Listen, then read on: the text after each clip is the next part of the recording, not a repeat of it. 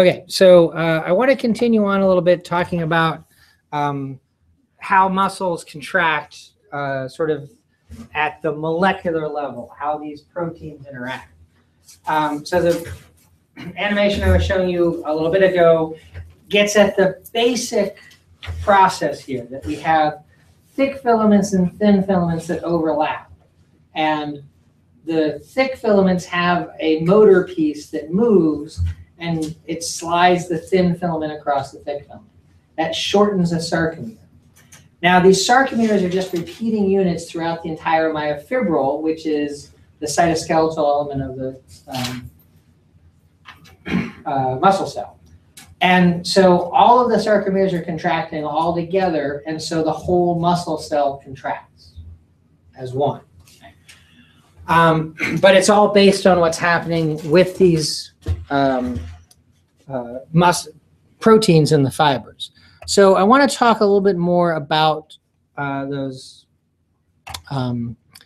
what's happening there. And I want to go to this picture. This is out of, oh, I should show you where it's from. The part I was just showing you before about the structure of the muscle as an organ and the structure of muscle cells themselves, we're in the skeletal muscle section. And then the next section says muscle fiber contraction and relaxation. And so this is where it's explaining, I'm going to skip this part here. You can read it. We'll talk a little bit more about this next week because it's about how the nervous system controls this stuff. And this is where they talk about the sliding filaments. So this is the boring static picture, which the animation I showed you about a little bit ago is illustrating. Okay, so the thin filaments are stretched apart from each other, and then they slide towards the middle, and the sarcomere shortens, sliding filament. It's powered by these little motor parts of the myosin protein. Okay. And how they work runs through a cycle. There's 4 parts to the cycle, which are highlighted here. And it's powered by ATP. When ATP is hydrolyzed, one of the phosphates is removed, and you get ADP and an inorganic phosphate. So at the top there, that's what we see. ADP means adenosine diphosphate, so it's lost a phosphate. And then P with the subscript I means inorganic phosphate. Okay? A phosphate is phosphorus and oxygen. There's no carbon, so it's an inorganic molecule. That's why it's called inorganic phosphate. When we hydrolyze ATP, that's what it breaks down into.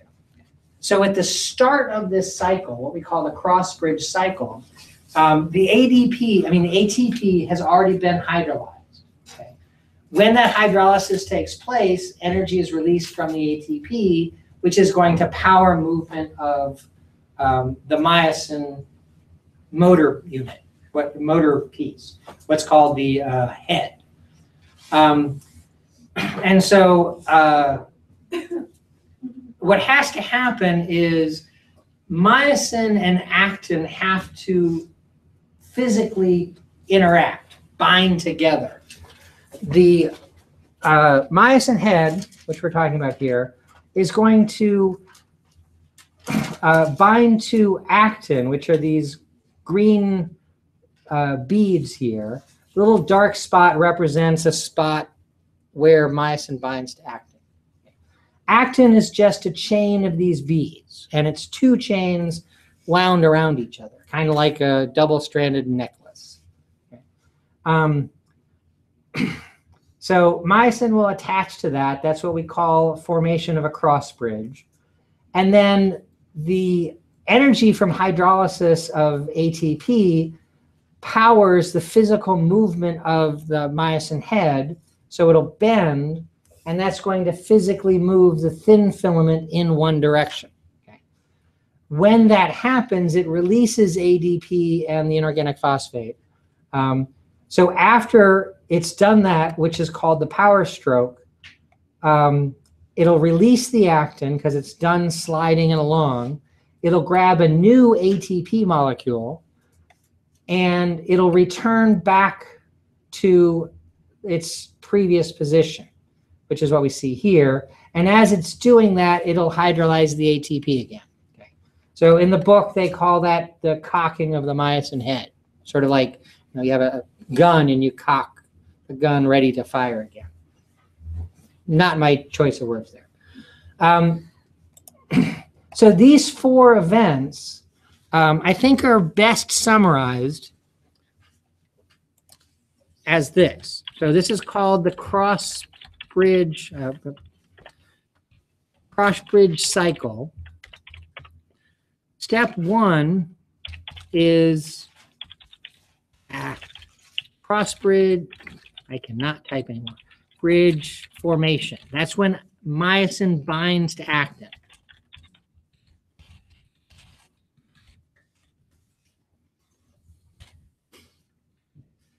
Step 2 is called the power stroke. Now, this is actually a term that applies to any kind of engine, okay? When your car is making you move forward, a little bit of gasoline is ignited by a spark from the spark plug, and that explosion pushes the piston in the cylinder, I guess down would be the way to say it. And the piston is attached to the drivetrain, and it makes the drivetrain rotate, which drives the transmission. Okay. Quick lesson in internal combustion engines. But with that explosion of gasoline in the cylinder, the movement of the piston, that's called the power stroke. Okay. So this is just a general term that applies to any kind of motor. The third part is cross-bridge detachment. So myosin lets go of actin. And then the fourth part, which the book calls cocking of the myosin head or whatever, I prefer to call that the recovery stroke. Again, power stroke is what we call the part of an engine's business, I don't know what I'm trying to say there, that's causing the movement. So when gasoline is sparked by the spark plug and explodes, it pushes the piston down. That's the power stroke for your car's engine. Okay. For the car, after that happens, the piston is going to move back up to its original position. That's what we call the recovery stroke. Okay. So power stroke and recovery stroke are just 2 terms that we use when we're talking about any kind of motor or engine. Okay. Now, I like to kind of illustrate this with a less mechanical engine. Okay. So let's pretend this is a canoe paddle. Okay. And I'm going to canoe along like this. Okay. What I'm doing with this paddle is what we've got right there. Okay. So I put the paddle in the water. That's cross-bridge formation. Okay. I'm connecting the paddle to the water. I push the paddle back and I move forward. That's the power stroke. And I pull the paddle out of the water. That's detachment. Okay. And then I move the paddle forward. That's recovery stroke. And then I put it back in the water. Power stroke, detach, recovery stroke. Attach, power stroke, detach, recovery stroke. That's what's going on here. Okay. Now, I could describe the workings of an internal combustion engine and explain that's the same thing that's happening in your car too. But I like the canoe paddle example because I think you can see very clearly. Now, as I was doing that, I actually was not doing it properly for a well-trained canoeist. Okay. After the power stroke and pulling the paddle out of the water, the recovery stroke is not just the opposite of the power stroke. Okay. I would not just take my paddle and move it forward like that. Okay. What you do in canoeing is you turn the paddle sideways and you move it that way. Why would you want to do that? Save energy. Save energy, exactly. Okay.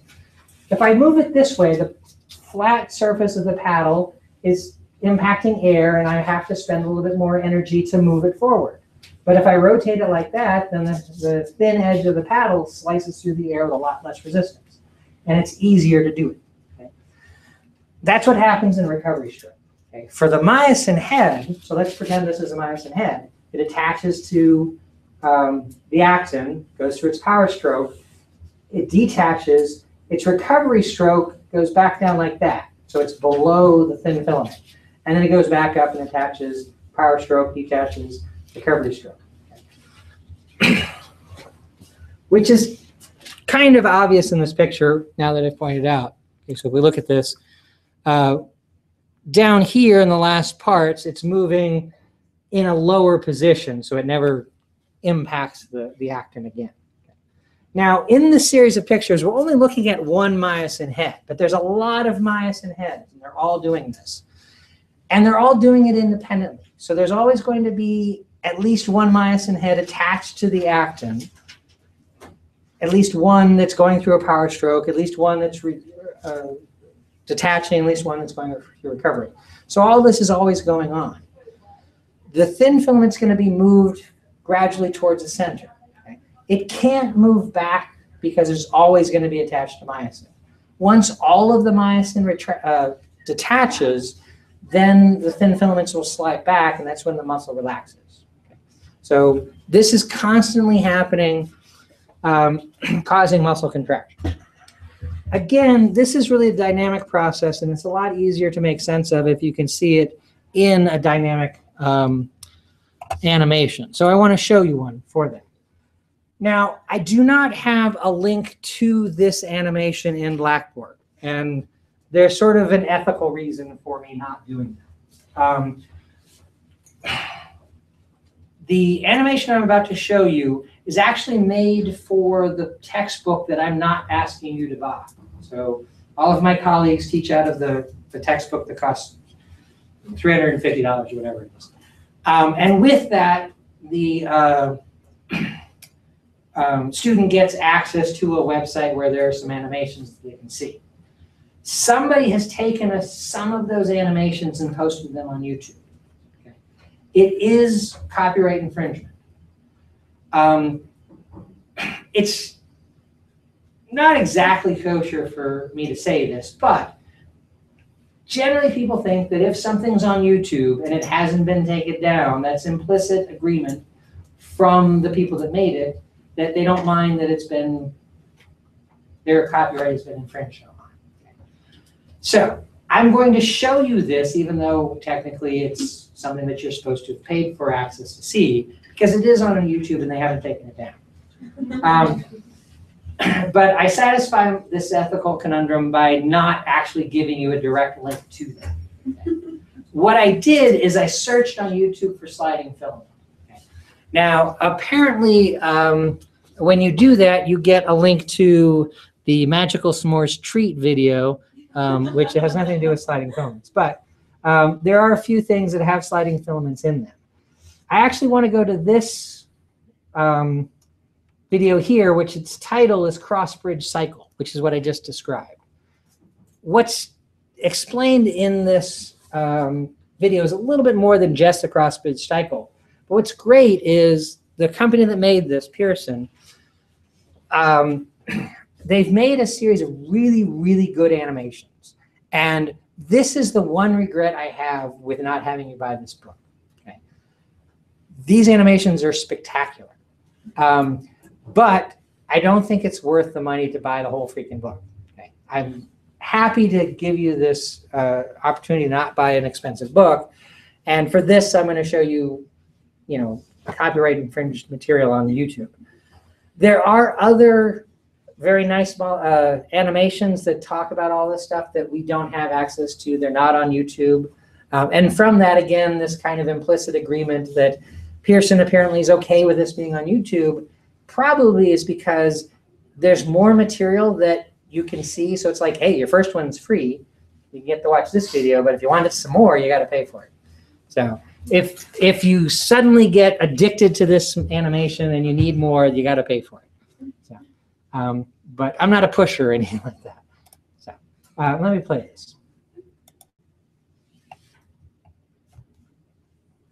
The contraction of a skeletal muscle generates the force necessary to move the skeleton. A contraction is triggered by a series of molecular events known as the cross-bridge cycle. In a skeletal muscle fiber, the functional unit of contraction is called the sarcomere.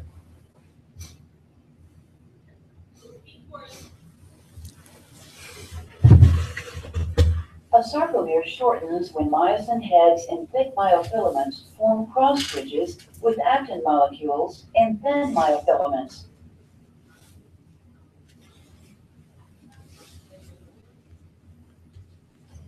The formation of a cross bridge is initiated when calcium ions released from the sarcoplasmic reticulum bind to troponin. This binding causes troponin to change shape. Tropomyosin moves away from the myosin-binding sites on actin, allowing the myosin head to bind actin and form a cross bridge. Also note that the myosin head must be activated before a cross bridge cycle can begin. This occurs when ATP binds to the myosin head and is hydrolyzed to ADP and inorganic phosphate. The energy liberated from the hydrolysis of ATP activates the myosin head, forcing it into the cocked position. A cross-bridge cycle may be divided into 4 steps. Step 1, cross-bridge formation. The activated myosin head binds to actin, forming a cross bridge. Inorganic phosphate is released, and the bond between myosin and actin becomes stronger. Step 2, the power stroke. ADP is released, and the activated myosin head pivots, sliding the thin myofilament toward the center of the sarcomere. Step 3, cross-bridge detachment. When another ATP binds to the myosin head, the link between the myosin head and actin weakens, and the myosin head detaches. Step 4, reactivation of the myosin head. ATP is hydrolyzed to ADP and inorganic phosphate. The energy released during hydrolysis reactivates the myosin head, returning it to the cocked position. As long as the binding sites on actin remain exposed, the cross-bridge cycle will repeat. And as the cycle repeats, the thin myofilaments are pulled toward each other and the sarcomere shortens. This shortening causes the whole muscle to contract. Cross-bridge cycling ends when calcium ions are actively transported back into the sarcoplasmic reticulum.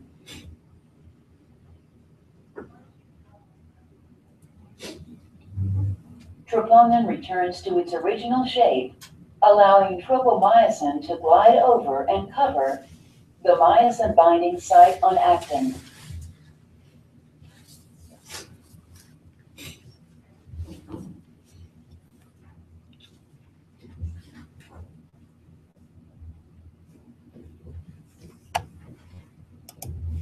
So again, it's a beautiful animation. They show some really good stuff, and it's very accurate representation of what's going on. Now, there are a few things that were presented here which actually I haven't mentioned, okay? And I've done that somewhat in the interest of time. So let me address those a little bit real quick.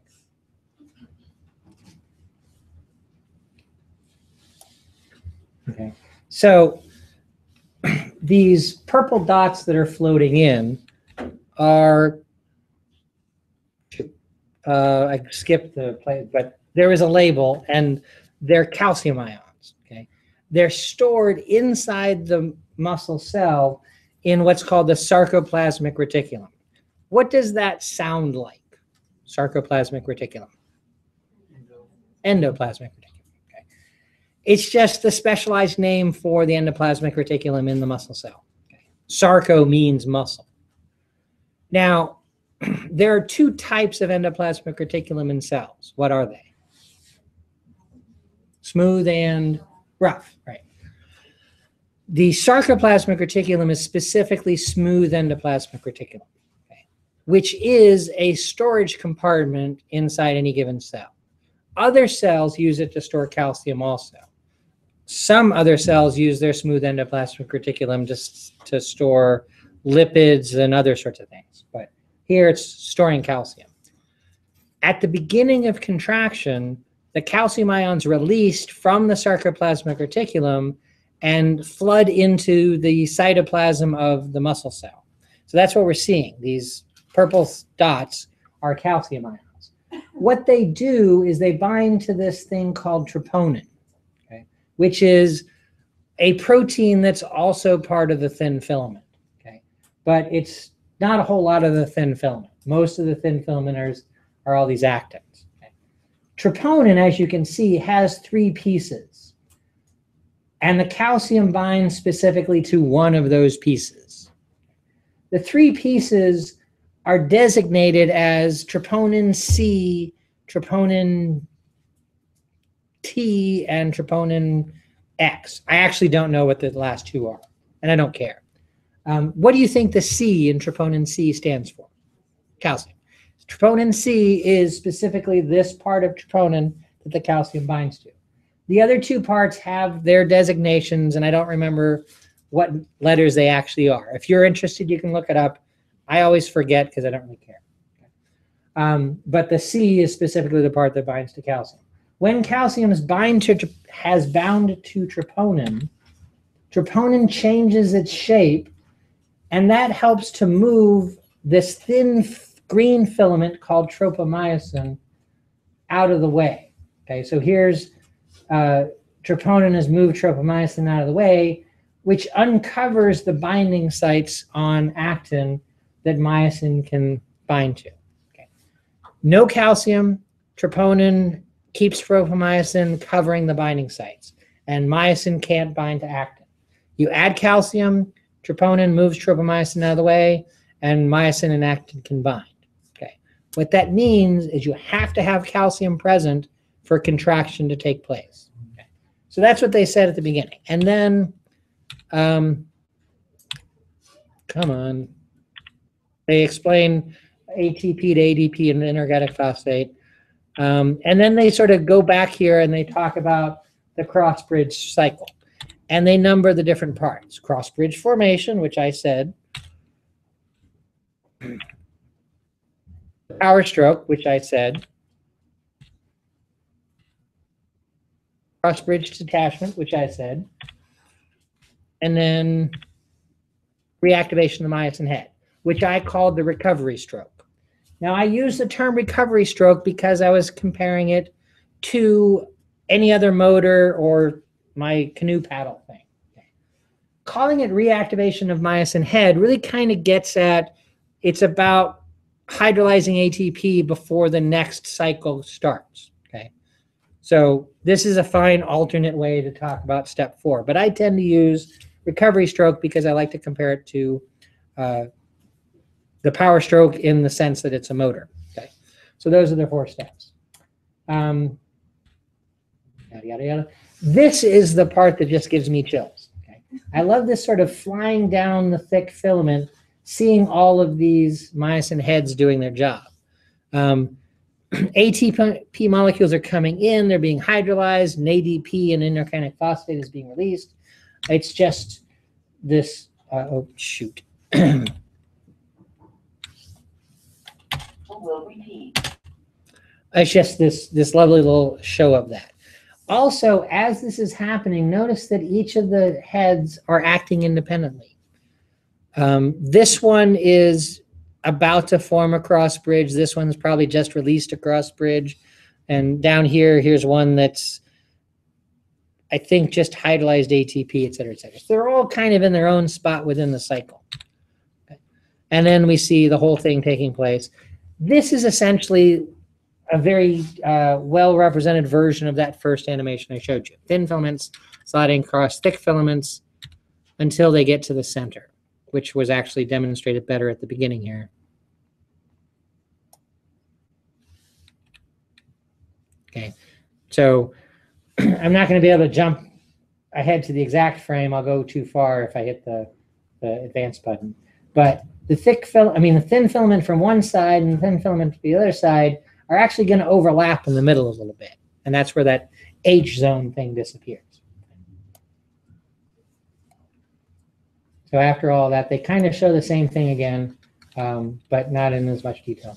And then they do this little thing here where you can again see more of the individual myosin heads, each acting independently. Oh, whoops. There it is. That's the frame where you actually see the thin filaments from either side physically overlapping in the middle.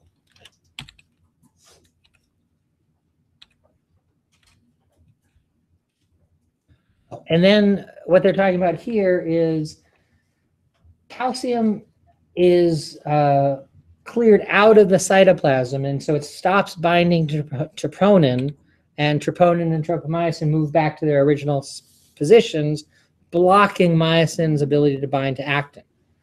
And when no myosin is bound to actin anymore, then the muscle relaxes and everything goes back to its original shape. And the whole muscle there. Oh, I also wanted to point out here at the beginning, they're highlighting a single sarcomere, and actually as it plays out, you can see all of these sarcomeres all contract together. That's what's happening. This is 1, 2, 3, 4, 5 myofibrils all bundled together within one muscle fiber.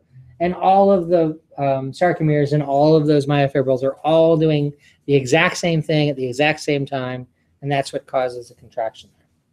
So it's really kind of nice the way that they illustrate these things dynamically in seconds, and they can do it much more beautifully than I can explain over 5 minutes. Okay, so I really like these kinds of things. Like I said, this is the only one that's available on YouTube. There are a couple of other animations about what's happening in muscles. If you want to spend $100 on it, feel free. I don't suggest it. If you have any friends that are taking A&P from another instructor, they have the passcode to get in to see these if you want to ask them to show you, just to get a little bit more. This one you can watch all you want on YouTube until they discover that I'm showing it in my class. Actually, I don't think they're ever going to take it down. But and I'm not going to provide you the link directly. Just search for sliding filament in YouTube and play the one that's cross-bridge cycle. You're welcome to play the other ones. You might want to learn how to make magic s'more squares, or look at any of the other animations about sliding filaments.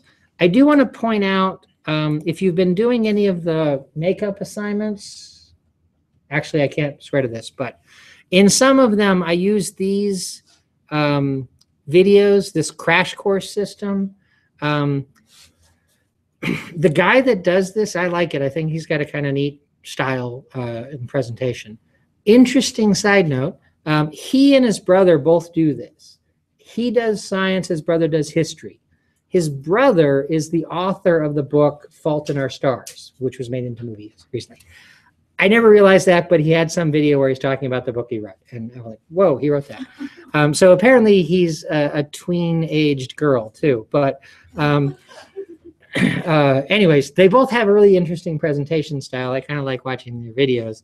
And so one of the brothers does a lot of biology-based stuff. So here's one, again, if you search for sliding filament, which is, it's a 13-minute long video, and it goes into probably more detail about the muscular system. It might be a good source for additional explanation of what's going on here. Okay. And there are other things. I have not watched many of these, so I don't have anything to say about them, but the only one that's specifically from that series that I really like is this one here. And it's obviously the only one that has the watched label in my YouTube account there. But so feel free to use those. Now, I am glossing over a lot of things about how muscles contract and how this all works in the cell in the interest of time. I could sit here and keep talking, and I had sort of intended to not do so tonight. But I'm going to stop in a couple of minutes. I can certainly keep doing it, and I could spend all next week talking too, to go into a lot of detail about all of these things. I don't have time to do that. I don't want to do that. We have other stuff to do in this unit. So what I want you to do between this week and next week is study what's going on in the book and other sources to understand contraction. Next week, please come to me with any questions you have that you need any kind of clarification for this. Okay. And you might be doing the assignments for this section. You are welcome to do the 1, 2, and 3, part 1, 2, and 3 assignments, and leave part 4 until after next week. If you turn it in late, there's no penalty. If you do parts 1, 2, and 3 late, then of course the penalty is you have to wait for me to check them off as being late before you can go on the next part. So do parts 1, 2, and 3 over this week. Hold off on 4 because you only get one shot at that. If you have any questions from doing those assignments, from studying this stuff, bring them up next week and we'll talk about them. We will talk about more of this stuff and really take this information up to what's happening for the whole muscle. And how we actually do work with our muscular system. That's the focus of next week, the beginning of next week's class. So that's what we'll do. Now, I had, again, I've said this a few times, but I had intended to spend a little bit more time the second half tonight to kind of address lab issues. And as far as lab material is concerned here, again, we have this second chapter that's the muscular system. And this is about, whoops, that's not what I want. This is about the specific muscles, their names, where they are, the anatomy of the system, okay? What I'd like to do for the lab component, which is partly this week and into next week, I want you to spend a little bit of time getting to know muscles. We don't have time to do what I would normally do, and truthfully with my night classes, I never do in the first week that we're doing this. But we will have more time to do this next week. And I want to set up what I want you to be thinking about, and you're going to have more time next week to do it. What I want you to get out of looking at these muscles is to understand how muscles are attached to the skeleton and what movements they cause, what actions they're responsible for when they contract. Okay? So I start off by saying what movements they cause, I think. And that's sort of hearkening back to what we were talking about. Yes, it was a couple weeks ago, but when we talked about joints, I also mentioned movement terms. A reflection, extension, that kind of thing. So if we're talking about a muscle like the biceps brachii, it's attached at the shoulder and just past the elbow. When it contracts, it pulls one attachment point towards the other attachment point, and it causes flexion of the elbow. The triceps brachii, which is on the other side of the arm, is attached near the shoulder and just past the elbow, but on the posterior side of the arm. When it contracts, it causes extension of the elbow. Okay? So what I'm going to ask each of you to do is to get to know a particular muscle in some detail.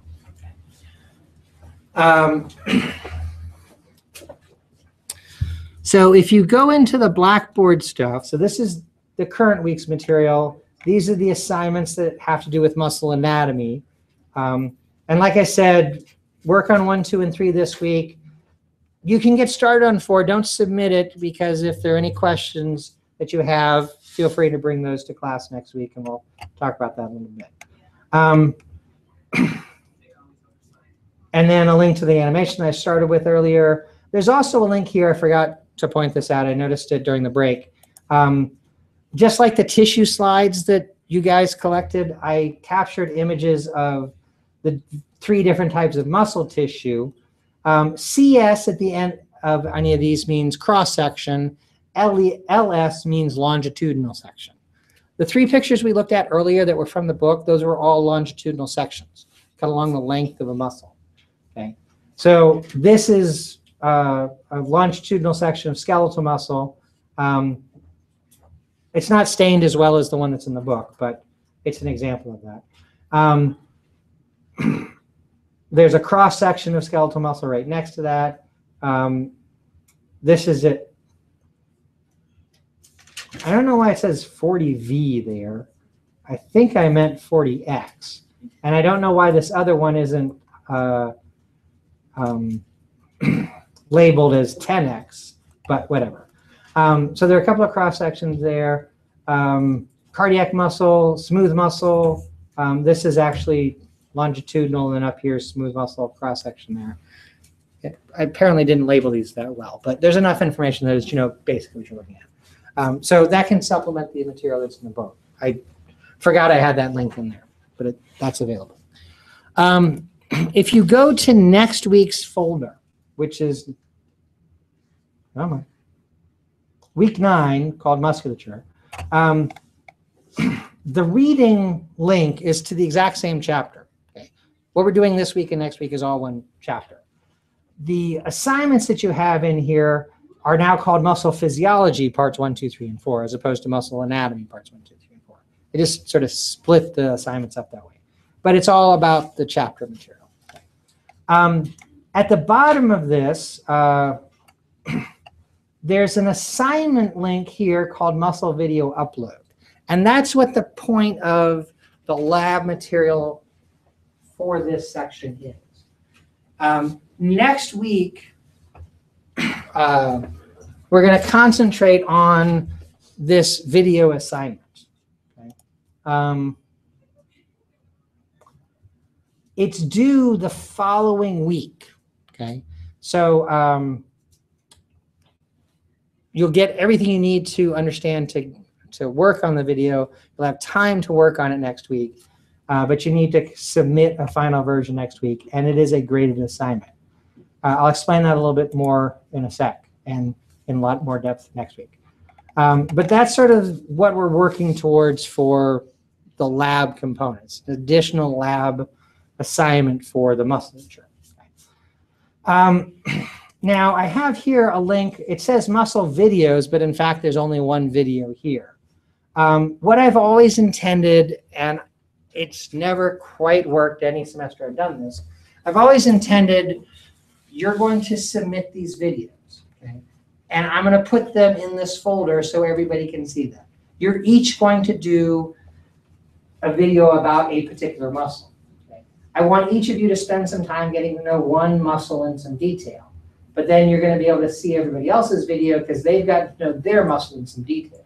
So you can see what they learned through their video, et cetera, et cetera. That's always been the plan. It's never worked out. So the only video in here is mine. And I put this in here as an example. Okay. So let me play this for you. You can download it. Oh, shoot. Oh, good. You can download it if you want to watch it yourself. I'm going into the downloads folder on this computer because I've downloaded it before, and I'm not going to download it again. So let me play this baby.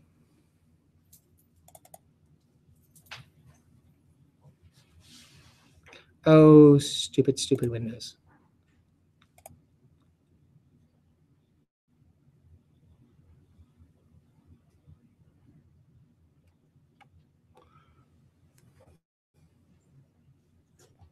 Biceps brachii is located here. The origin is into the scapula, the insertion is into the radius. When it contracts, it causes flexion of the elbow. The antagonist muscle is the triceps brachii. When it contracts, it causes extension of the elbow. Okay. That's an example of a video. And actually, the more times I watch that, the more I want to redo it. And I probably will. Because I left out a few things that I really should have put in here. For the muscle video, you're going to be assigned, or you're going to have a particular muscle to work on. Okay. And what I need you to do is name and point to that muscle like I did. I said it's the biceps brachii, and I showed where it was. If I were to redo my version, I would actually say it's in the anterior arm. I'd like a little bit more information than just it's there.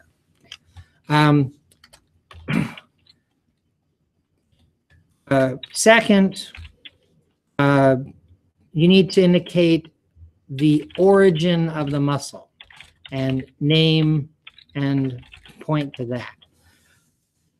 A muscle is attached to bone at either end. One end is called the origin, and the other end is called the insertion.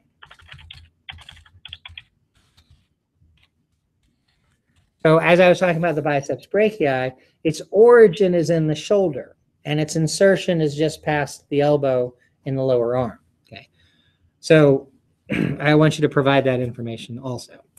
And then I need you to indicate its action, both provide the name and demonstrate that action. And this is really why it's a video assignment. Okay, to understand what muscles do, you have to do it. You have to show what it is. And, you know, it's just the best way to do it. So I expect you to do that. And then finally, there's the antagonist or antagonists, which you need to name, point to, and demonstrate their movement also. Okay. You've probably heard the word antagonist before. What does it mean? Yeah. Usually you hear it in reference to like a book. There's the protagonist, the main character, the guy wearing the white hat. And then there's the antagonist, the bad guy wearing the black hat. Okay. It's the character that's against the hero in the story. Okay. An antagonist muscle is a muscle that does the opposite of whatever muscle you're talking about. So I was talking about the biceps brachii, which flexes the elbow. Its antagonist, since it flexes the elbow, its antagonist must extend the elbow. And that's the triceps brachii. So I demonstrated that. Now, sometimes there can be multiple agonists for a muscle. It might be because there are multiple muscles that do the same thing that is the opposite of what a muscle does. Or it might be that the muscle does several different actions, and therefore it has several different antagonists against each of those actions. Okay. So I did this example with the biceps brachii, kind of my go-to example muscle. If I'd done it for the triceps brachii, I said, here's the triceps brachii on the posterior arm. Its origin is in the area of the shoulder. Its insertion is just past the elbow in the ulna, I think. When it contracts, it causes extension of the elbow. Its antagonists are the biceps brachii, the brachioradialis, and the brachialis muscles, all of which cause flexion of the elbow. Okay. Now, when I'm doing the biceps brachii, I only mention one antagonist because there's really only one muscle to mention. There are a couple of other muscles that also cause flexion of the elbow. Okay. So if I'm talking about the triceps brachii, it's going to have all of those muscles that flex the elbow as antagonists. Okay, that's what I'm talking about. So, oh, yes. Are you going to assign that muscle to us, or do we do that on our own this week for you? More of you're going to do it on your own. Okay. Actually, yeah, kind of, totally. For the assignment. Now, what I would normally do in classes that I have more time, whether it's a separate lab from lecture or my day hybrid classes have a longer running time. What I would normally do at this point is have you do a run through of this with one muscle, okay? And I would assign that muscle. Okay? That's just sort of a rough draft just to see if you get the point of what I'm getting at here. And I'd have you do that. You'd show me the video that you made, and when I say that's a good video, you get to leave for the night. It's not possible to do that in 25 minutes. So I'm not going to have you do that. So what I want you to do for this coming week is try your hand at making a video. Okay? You're not going to submit that video. I'm not going to share it online with anybody else. It's a rough draft. It's your first attempt. It might seem very silly.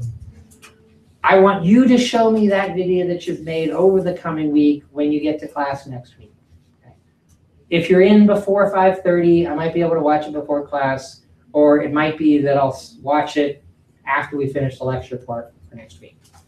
I'm going to assign each of you a particular muscle to do that with, okay, just so we don't have to sit here and have everybody figure out what muscle they're going to do. You're going to do this video so I can watch next week. Also, think about the video you're going to turn in for the assignment. You get to choose which which muscle you want to do for that. You are going to tell me which muscle you want to do for the assigned video next week. But only one person can do any given muscle. Okay? So I'm going to randomly go through the class and say, okay, what muscle did you pick? Okay. So if Christina's first, she's going to get to pick whatever muscle she wants. Okay. If Bridget's last, she's going to have to pick from what's left over. Okay. So have multiple options, because your primary pick might get picked by somebody else. And I'm going to do it completely randomly. My attendance app pulls up people randomly like I did for the tissue stuff. Okay. So be prepared for that next week. I'm going to ask you to choose which muscle you're going to do for the video assignment itself. Okay. Let